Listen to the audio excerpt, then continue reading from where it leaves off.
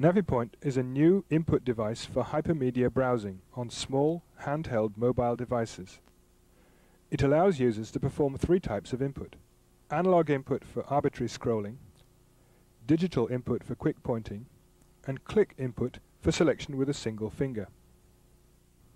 NaviPoint hardware consists of a central stick for the user to manipulate, a micro switch under the central stick for the click operation, and force sensors to detect a two-dimensional force exerted in the horizontal plane by the central stick.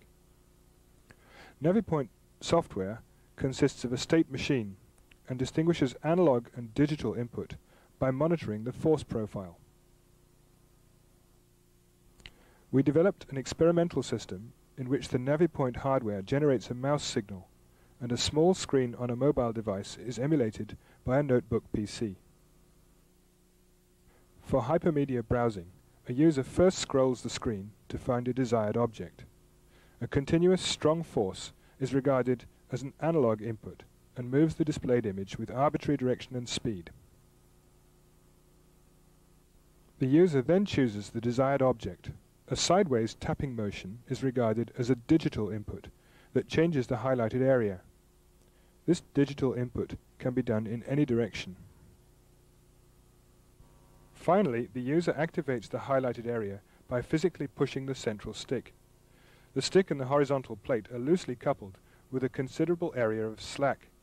This avoids undesired horizontal force input while the user is pushing the stick. Here is an example of browsing a map. The user can look around the map by quickly switching between scrolling, pointing, and clicking with one finger.